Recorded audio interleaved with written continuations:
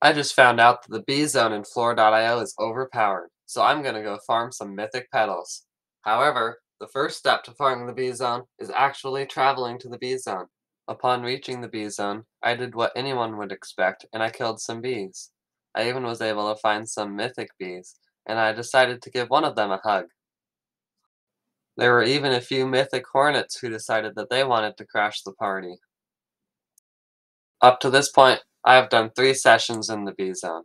The first one didn't go so well, as I didn't get a single mythic petal. The second session had a bunch of failures as well, but it wasn't as bad, because I did manage to get my first tringer. Ta-da! The third session is where things really got crazy. It started off with the oranges, which you wouldn't even expect, because I was farming in the bee zone. Then, with the pollen, it decided to one-up the oranges by giving me 2 mythic petals instead of 1. And then, with the stingers, it decided to one-up the pollen again by giving me 3 mythic petals from a single craft. And just in case any of you were wondering, here's how I feel about honey.